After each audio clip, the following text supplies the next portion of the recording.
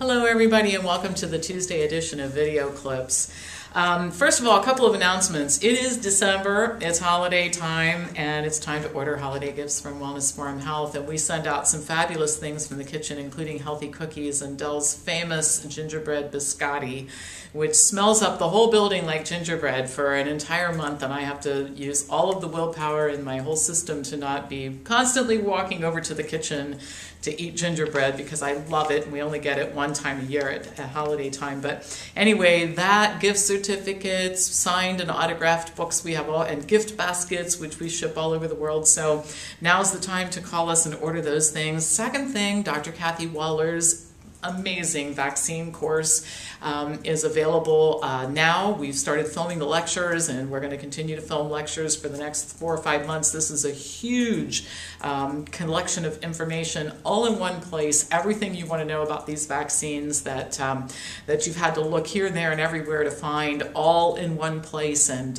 we have an early registration offer for that. And then winter semester, we're offering again the Diet and Lifestyle Intervention course and several other classes, and we have a package deal for the vaccine course and diet and lifestyle. So if you're interested in any of those things I just mentioned, please send me an email at pampopper@msn.com. Also, if you're thinking about careers in the fields like what we do here at Wellness Forum Health, send me an email. This would be a good time to chat as we're getting ready for figuring out what we're all going to do in 2016. What I'm going to do in 2016, by the way, is the same thing I'm doing in 2015. Love it, just going to do more of it. All right, so let's talk about a couple of important topics today. The number of routine tests that are recommended to most people continues to grow all the time. The philosophy today is if we can test for it, we absolutely should, and more testing is always better than less testing. More everything in the medical field is always better than less, is the way that the whole thing goes. But the reason why consumers agree to all of these tests is because theoretically it's supposed to reduce the risk of comorbidity and or death. Reducing the risk of death is particularly compelling in the case of cancer screenings because people are terrified of a diagnosis of cancer. Well, I want to talk about thyroid cancer. It used to be rare, and incidence started increasing about 10 years ago, and there were two reasons for it. One is that improved imaging has detected thyroid cancer. A lot of times we find it while looking for something else. So an image of the upper body to find the source of pain or sometimes some other symptom that might be going on happens to show an abnormality in the thyroid. But most of these cancers, when a cancer is using air quotes, would be better off left undetected. But the detection of what we call incidentalomas was not unnoticed by enterprising medical professionals and others who profit from disease mongering. They've successfully promoted the idea to the public that everybody's at risk of developing thyroid cancer and should regularly get tested for it. And the campaign's been really successful, resulting in hundreds of thousands of people being screened every year for thyroid cancer and a rapidly increasing number of diagnoses. The problem is that the death rate from thyroid cancer hasn't dropped in spite of all this early detection and early treatment that's supposed to reduce the incidence of death. Researchers at the Mayo Clinic looked at data on 566 men and women who were diagnosed with thyroid cancer between 1935 and 2012. The number of new cases of thyroid cancer doubled from 7.1 per 100,000 people between 1990 and 1999, and almost doubled again to 13.1 per 100,000 between 2000 and 2012. The number of patients who had symptoms leading to a diagnosis stayed the same, while the number of people who were asymptomatic when diagnosed with thyroid cancer quadrupled. But the most important statistic is that when the incidence of death from thyroid cancer was calculated, it hadn't changed since 1935. So what we had was more diagnoses, more treatment, no difference in the death rate. In many cases, thyroid cancer was diagnosed after a tumor was accidentally discovered during imaging tests for something else, and 27% were diagnosed after the discovery of nodules that led doctors to order further imaging of the neck. Now, I have already posted in the Health Brace Library another article on thyroid nodules, which I think is worth reading if this pertains to you, because most of those thyroid nodules should be left alone, yet they're being treated as if they were cancer. Overdiagnosis has made thyroid cancer the fastest growing cancer diagnosis in the United States today. Now, the lead researcher in the Mayo study stated that the treatment of these indolent cancers represents overtreatment, and it's harmful because removing some or all of the thyroid gland can damage a patient's vocal cords or result in calcium deficiencies for the rest of the person's lives. He also stated that patients are harmed financially. Cancer treatment, even if it's unnecessary, is really expensive. The cost for surgeries for thyroid cancer was $1.6 billion in 2013 alone. Now, copays and deductibles are a direct cost for the people who are affected, while subsidized care is an indirect cost that all of us are sharing in many ways. The researchers say we should stop using the term cancer to describe most of the abnormalities discovered from screening, which might result in fewer treatments. He suggests that a term such as papillary lesions of indolent course would carry less of emotional charge. I don't think anybody knows what that means, so it'd be hard to be emotionally charged about it, but this is another example of rearranging the deck chairs on the Titanic, which is such a common practice in medical care. Instead of renaming a condition that patients are better off not knowing about, why don't we just stop doing the testing and the useless screening and treatment of indolent cancers? Why don't we just stop all that? That would make much more sense to me. But of course, what makes sense in medicine, often not driving decisions in medicine, as we all know.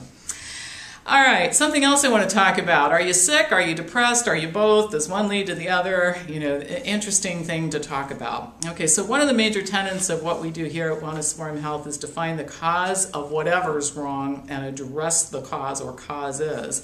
Often an individual's diet and lifestyle are responsible for what's going on, at least in part for the conditions that they've been diagnosed with. And in many cases, improving diet and lifestyle habits addresses the underlying cause, which then starts to resolve all of the issues that the patient complains about.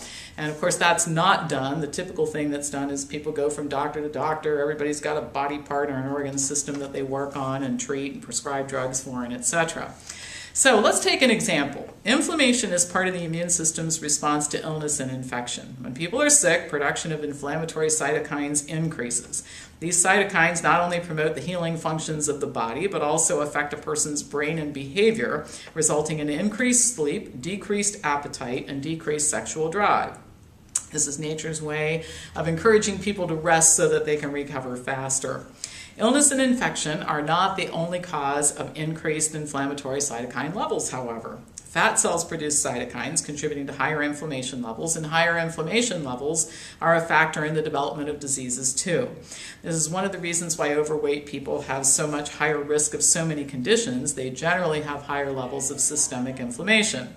Now, how do people become overweight or obese? Well, we're back to those diet and lifestyle habits. Now, here's where things get interesting.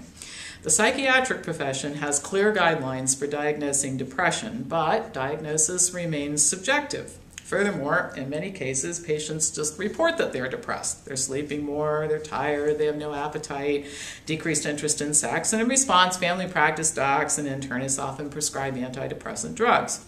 In many cases, the patients aren't depressed, but they're sick or they're suffering from high inflammation levels, and the response to these conditions mimics symptoms of depression. Now, many studies, and I want to give you some evidence that backs this up, many studies have shown that psychiatric patients have high levels of inflammatory cytokines, indicating poor underlying physical health. There is other evidence that illness may play a role in depression. Pro-inflammatory cytokine drugs like interferon A cause side effects including depression, cognitive impairment, and suicidal ideation. And several studies have shown that patients who do not respond to antidepressants improve when given anti-inflammatory drugs like ibuprofen. So the depressed patient may be sick, and the sick person may be depressed.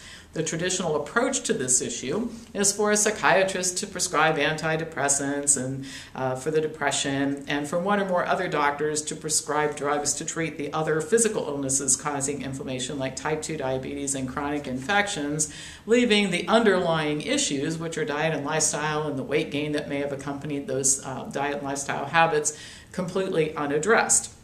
One thing I want to mention here is that this certainly isn't documentation that the psychiatry's profession's stance that depression is, a physical condition, meaning the chemical deficiencies or imbalances in the brain is correct. It's not correct.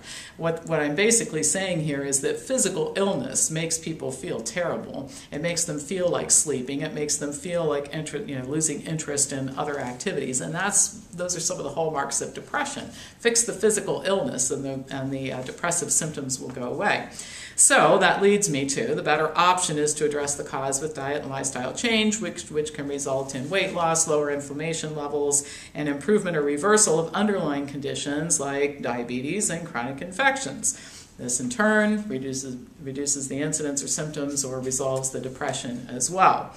The approach is simple, it's inexpensive. What's the drawback? Well, it's not patentable. You can't put it in a pill, so it'll never gain traction with the medical profession, but hopefully it'll gain traction or continue to gain traction with consumers who are sick and tired of being medicated and treated like perpetual sick patients in a system that doesn't help anybody get healthy. All right, that's all for now. As usual, pass this on to anybody who you think might enjoy watching it, and I'll be back to you on Thursday with more news.